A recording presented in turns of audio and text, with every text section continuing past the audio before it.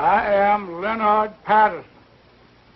When I was a young man, only 23 years old, I joined the Communist Party.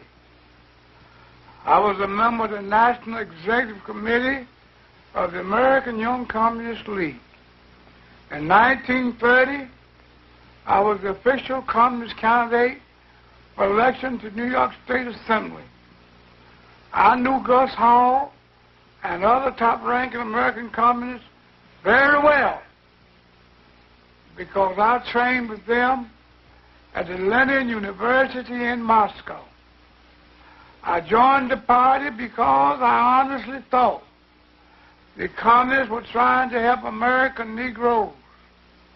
I broke away from the party when it became clear to me what the communists were really up to was to use the Negro people in this country as cannon fodder in a violent and bloody revolution aimed at the establishment of the American Soviet dictatorship.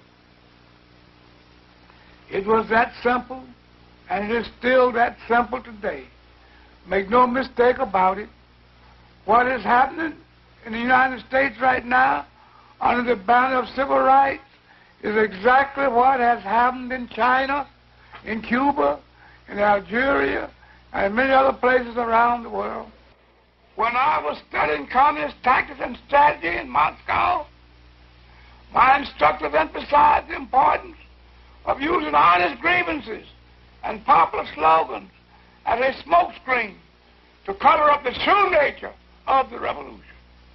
We were taught how to use propaganda and arouse the emotion of the masses.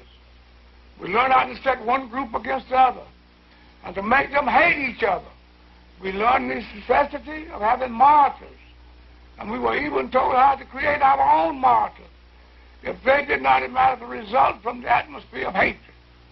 We were taught the importance of getting large masses of people into the street for marches and demonstrations. And finally, we were instructed in ways to take off riots and make them spread and to keep them going. When I returned to the United States, I was immediately given practical training. I participated in so-called nonviolent demonstrations that were deliberately calculated to irritate white people into violence against us. I personally was in charge of organizing a march on Washington to dramatize the Scottsboro Boys case. In New York, about 1935, a Negro boy was reported killed by the owner of a store while in the act of stealing some merchandise. Communist Party headquarters decided to make a march out of the boy. So we went right to work, putting out handbills and holding open air meetings. In less than a half hour after we started, there was a race riot on 125th Street, complete with smashing windows of white storekeepers, looting, and all the rest. I'm not speaking of things I read about. These are things I personally participated in. I'm Julia Brown. For 9 years, I was a member of the Communist Party, serving as an undercover agent for the FBI. During that time, I learned that the communist conspiracy had been planning and working for years to bring violent revolution to America. It was to be a communist revolution, but the great majority of the American people would not be allowed to realize that until it had already happened.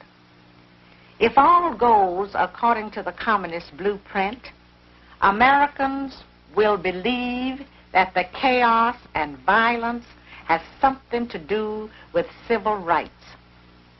Our enemies were quick to find our weakest point for their attack.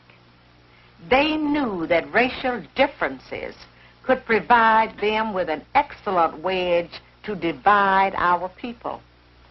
Their strategy simply has been to keep hammering on that wedge, to drive it deeper into our social structure, to open all wounds that have long since healed, and deliberately to create new ones wherever they can.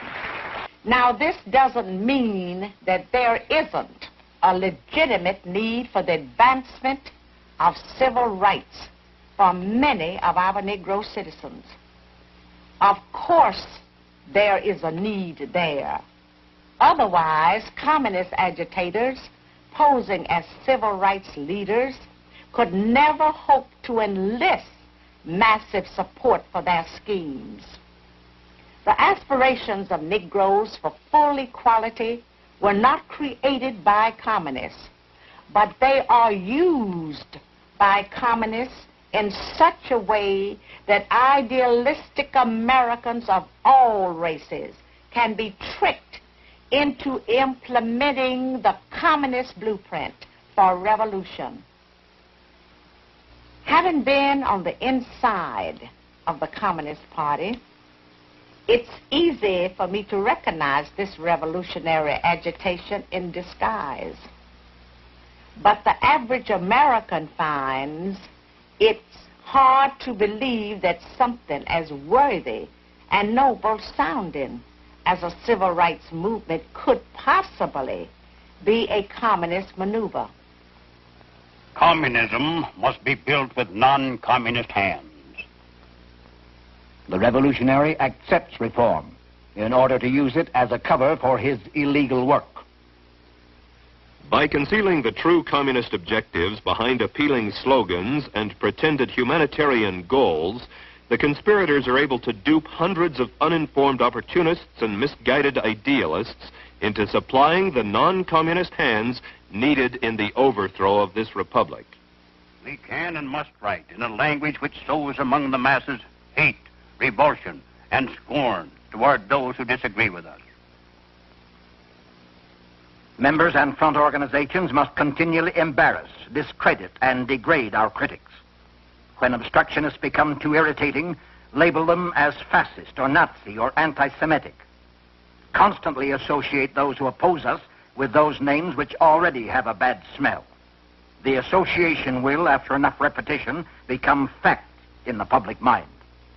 By duping the American public into turning a deaf ear to the voices of warning because the topics were controversial or because the patriots themselves had been ridiculed as extremists, racists, fright peddlers, the conspirators were ready to move one step closer to their hidden goals by precipitating mob violence. Riots, demonstrations, street battles, detachments of a revolutionary army. Such are the stages in the development of the popular uprising. The Communist Party will educate and organize the working masses for mass strikes and mass demonstrations. It is through struggles that the working masses are prepared for the final conflict for power.